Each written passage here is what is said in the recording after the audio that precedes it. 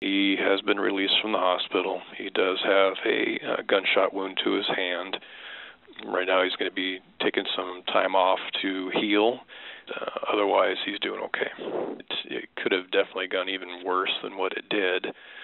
You know, there was at a point where we were there once already during the night, and we knew that there was something that had to be done for this individual.